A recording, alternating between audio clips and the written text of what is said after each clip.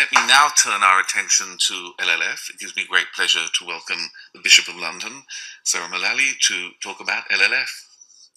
Thank you very much, Mark, and thank you for coming. It's good to be with you, and also those online. We're glad that you could join us. As Mark said, my name is Sarah Mullally, and I've chaired the Next Steps group over the last 2.5 years. The Next Steps group is made up of bishops from the Church of England, and we've been steering this process. But in doing that, we have been accompanied by a reference group, which are people with diverse lived experiences and convictions. Back in 2017, the Archbishops, the House of Bishops commissioned a major study of human identity, sexuality, relationships and marriage in the context of the Christian faith, changes in society and the disagreements within not just the wider church but the Church of England. The result was a suite of teaching and learning resource which was published in November 2020 under the banner of Living in Love and Faith. And I'm very pleased to see that the Archbishop of Canterbury's copy is very well thumbed. The teaching and learning resources were designed to be accessible. They included not just the book, but also a video-based course. There were films and there were podcasts. They told stories of individual couples and families with diverse lived experiences and convictions about sexuality, identity and relationships. During 2021 and 2022, the bishops encouraged church communities around the country to use the resources to learn together, to listen to one another and also to God. Thousands of people took part. In fact, over 6,000 people responded to a questionnaire about the experience of learning together. Many sent poems and artwork in response to the topics that they explored. This was the first church-wide process of this type in the Church of England. We, the bishops, also played our part in Living in Love and Faith. We were involved in drafting the book.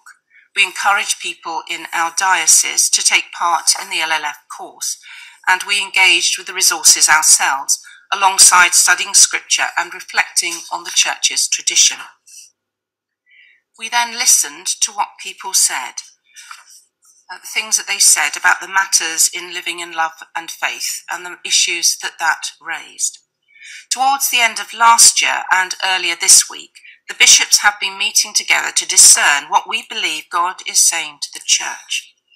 We are accompanied in this process by 12 people, again representing the diverse lived experiences and convictions, who provided a non-episcopal, in a sense what we're really saying, they weren't bishops, and they provided their perspective and held us to account in that process. And we are very grateful for what they offer to us, recognising that for some it also cost them. Together, the bishops have studied the scriptures, we have paid attention to the church tradition, and we have listened to wider society, as well as the voices of our sister churches in the Anglican Communion and our ecumenical partners.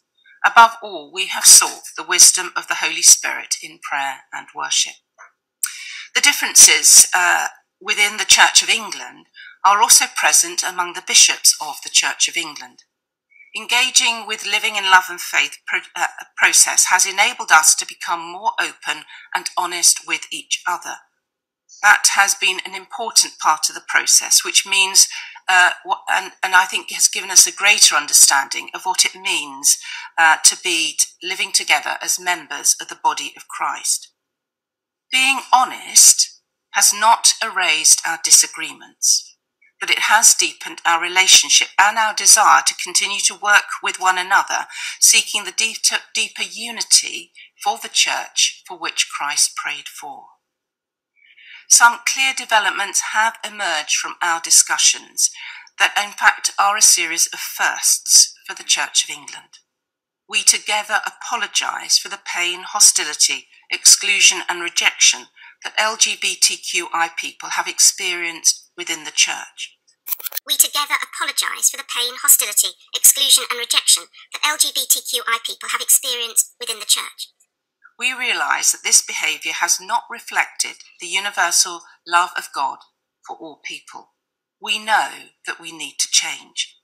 And Archbishop Stephen will speak more on this shortly. In our letter, because we write a letter to the church, we express our joyful affirmation and celebration of LGBTQI people in our church communities. And we have begun to produce a suite of prayers. These prayers are known as prayers of love and faith. They mean that same-sex couples who are faithful and seek a lifelong relationship will be able to come into churches in the Church of England for prayers of dedication, thanksgiving, and of God's blessing after, for example, coming to a significant point of their relationship or entering a civil partnership or marriage. For the first time, the churches within the Church of England will be able to do this. This is a real first. Up until now, same-sex couples have had no way of publicly expressing their desire to put God at the centre of their relationship and commitment to one another in a Church of England church. These prayers can be used flexibly for relationships at different stages and in different contexts. Services that use these prayers are not marriage services, and their use by clergy is entirely voluntary. This means that the Church can continue to embrace the different perspectives that are held by clergy and congregations within the Church of England about same-sex marriage and same-sex relationships. We realise that for some this will be deeply disappointing, particularly for those who long for equal marriage for same-sex couples. We also realise that for others among us, there will be a deep concern that the prayers of love and faith will go too far. Your consciences and theological convictions will not allow you to use them. Any discussion around identity, sexuality, relationships and marriage involve deeply held convictions across the spectrum of lived experiences and theological understanding. People's personal identities and interpretation of scriptures are caught up in this process. It is inevitable that from a wide range of perspectives there will be many feelings, which may include vulnerability, fear, sadness, resignation, anger, as well as joy and hope.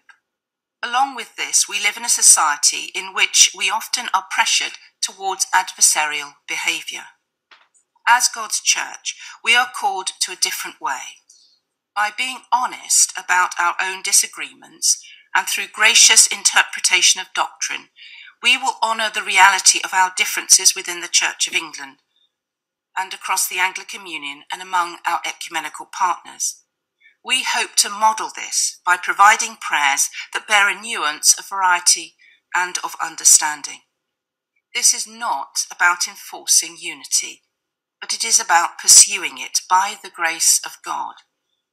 What we must do is create gracious space for the Holy Spirit to fill as we stay faithful to Jesus Christ. As we stay faithful to Jesus Christ. As we stay faithful to Jesus Christ. Rooted and grounded in the love of God.